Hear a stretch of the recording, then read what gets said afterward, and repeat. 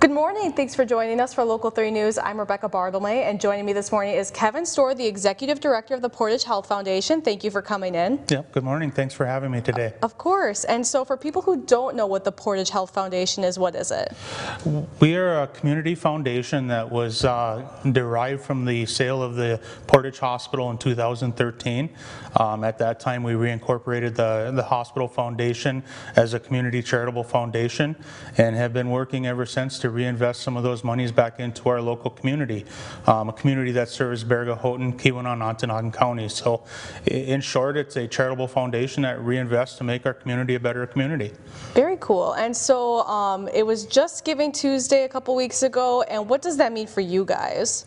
You know, we've long said that we don't want to be a foundation that's competing with the rest of the nonprofits in our community for their funding, and you know, recognizing that we also need to raise monies. We also want to raise monies and raise awareness to the organizations that exist in our community that do good in our community.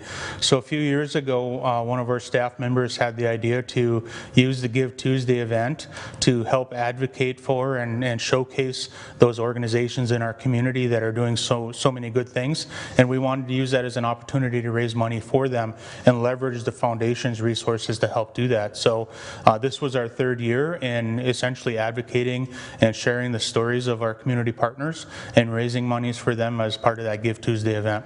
Very cool. And so we'll talk a little bit more about next hour about what you guys do, but thank you for joining us this morning. Right. Thank you. Yeah, and for more information, you can check out our website, upmatters.com, and tune to Local 3 News Night at 6 o'clock, 5 o'clock Central for more local news, weather, and sports.